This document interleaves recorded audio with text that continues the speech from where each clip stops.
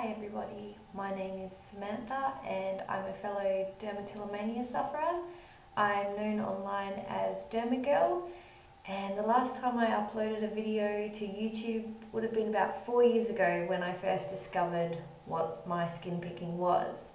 I thought it was about time I uploaded another video, probably because I'd been going pretty good with my picking lately, and then exam week hit and I started again.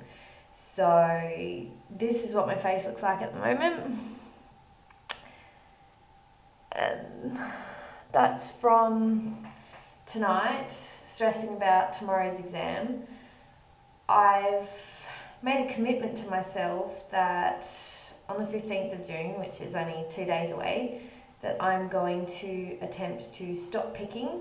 So I'm hoping that this is, I won't say the last time, but one of the last times that I will do this to my face.